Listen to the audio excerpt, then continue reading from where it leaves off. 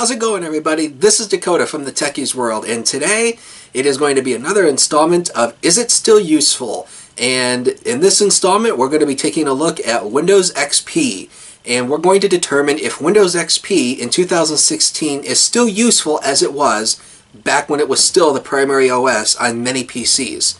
Do you guys think it's going to be useful?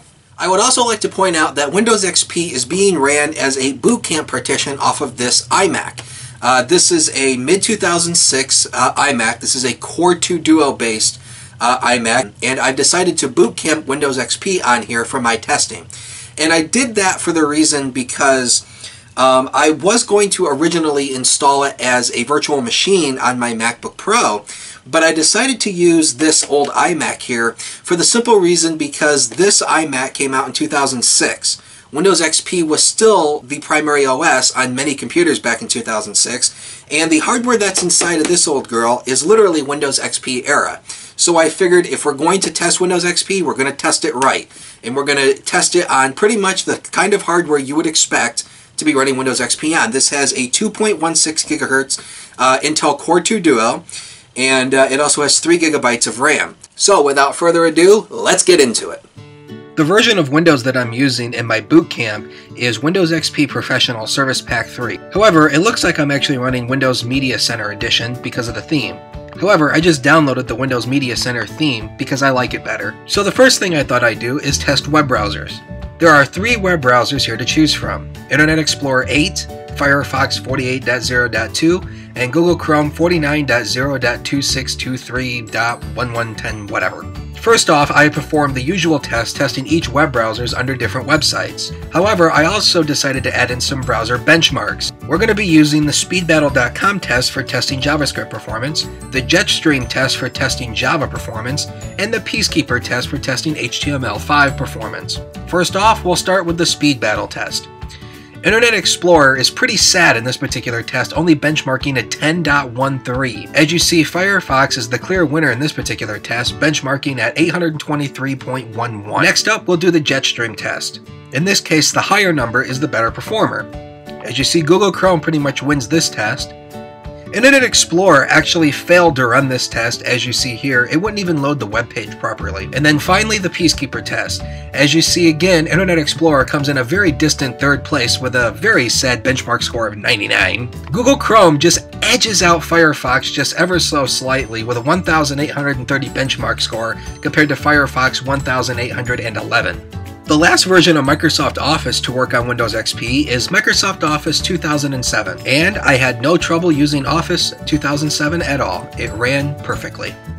If you're a fan of LibreOffice, the fork of OpenOffice, the newest version actually still works on Windows XP and it runs very well. YouTube videos on Windows XP actually play just fine as long as using Firefox or Google Chrome. What's going on, guys? This is Dakota from the Techies World, and today we are going to conduct a demo of... If you want to do some video editing on Windows XP, the operating system does come with Windows Movie Maker pre-installed. However, I don't find it to be all that powerful. It'd be good for piecing together a couple clips, but if you want to do some YouTube content, it's not going to be good enough. From what I've been able to tell, the newest version of Sony Vegas to work on Windows XP is Sony Vegas 10.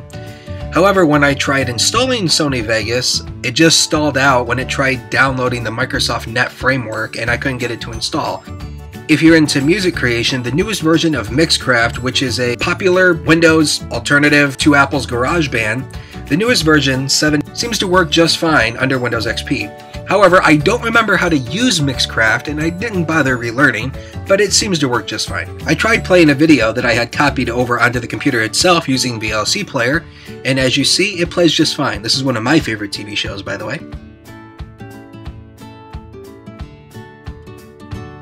This particular iMac actually has a super drive built into it, so it's able to play DVDs. I also tried playing a DVD in Windows XP using Vlc Player, and it worked perfectly.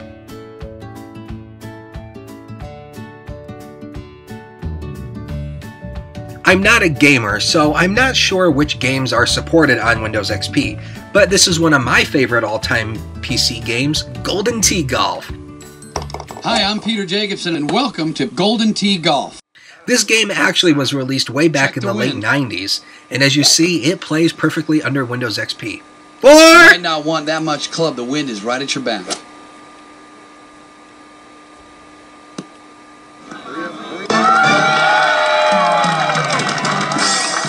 The next test I thought I would do is try playing video from a local news station. When using Firefox, the video was unable to play for some bizarre reason. However, the video was able to play in Google Chrome. Looking good. It was a little deceptive today, though, with all the sunshine, but it was still on the chilly side when you stepped outside.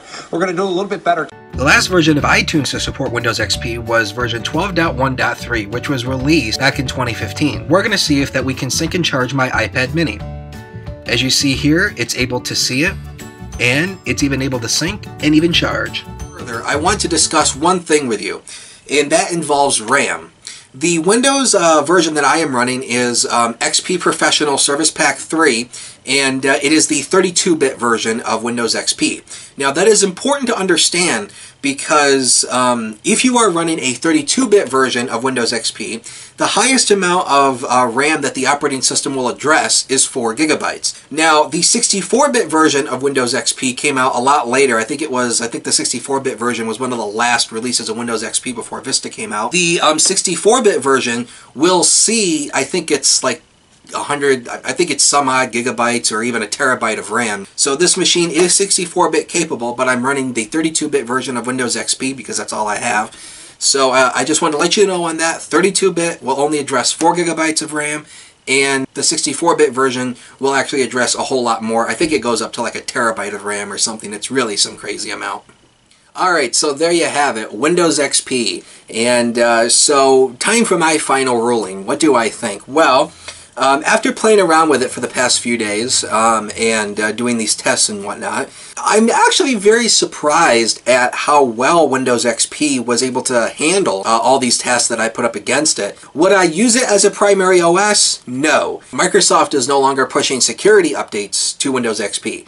So that means any security flaws that happen to XP are basically unpatched. Microsoft is no longer releasing updates to Windows XP. That stopped, I think, like in April 2014. My final ruling on the matter, is XP still useful? I am going to say yes, but I don't know for how long. The software support is starting to wane. Again, as the software gets more and more out of date, it is going to get harder to do things.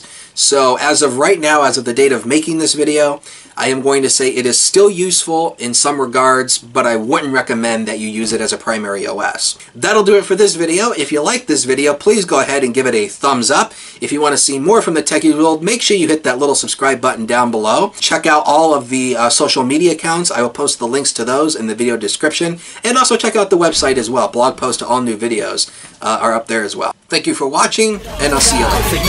You're missing it. Reaction to a fiction, cause the beat is so explicit and my dreams are now illicit. It's not enough to see it, scratch it, read it, claw, beat it, be the first to be an any animal that needs it.